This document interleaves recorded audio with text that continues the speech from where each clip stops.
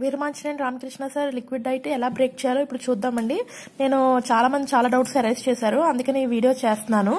మీరు liquid diet నుంచి ఎలా బ్రేక్ చేయాలంటే ఫస్ట్ మీరు బ్రేక్ చేయాల్సింది 10 or 15 ఆల్మండ్స్, సోక్డ్ ఆల్మండ్స్ అండి. 12 అవర్స్ సోక్ చేసుకున్నాను నేను. సోక్డ్ ఆల్మండ్స్ తో మీరు బ్రేక్ చేయాలి.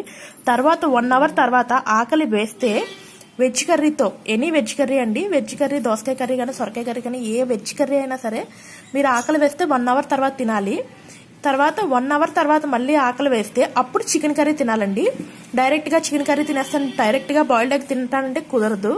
ఇది ఇట్లాగే బ్రేక్ చేయాలి. తర్వాత సాలిడ్ డైట్ చేసే వాళ్ళు ఎలా బ్రేక్ చేయాలి అంటే ఫస్ట్ స్ప్రౌట్స్ తో బ్రేక్ చేయాలండి. బ్రేక్ఫాస్ట్ ఒక బౌల్, ఇంత బౌల్ స్ప్రౌట్స్ తీసుకుని స్ప్రౌట్స్ తో బ్రేక్ చేయాలి. తర్వాత లంచ్ కి వచ్చేసి వైట్ రైస్ అస్సలు యూజ్ చేయకూడదండి.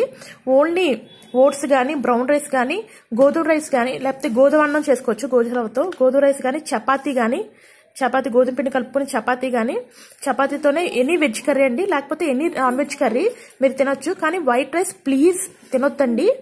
ఓన్లీ ఇవే ఒక ఈ ఐటమ్స్ తోనే, లేకపోతే మిల్లెట్స్ అని దొరుకుతాయి, మిల్లెట్స్ తో రైస్ చేసుకుని తినండి, లేకపోతే జొన్న అన్నం తినండి, లేకపోతే గోధుమ అన్నం తినండి, రాగి ముద్ద తినండి.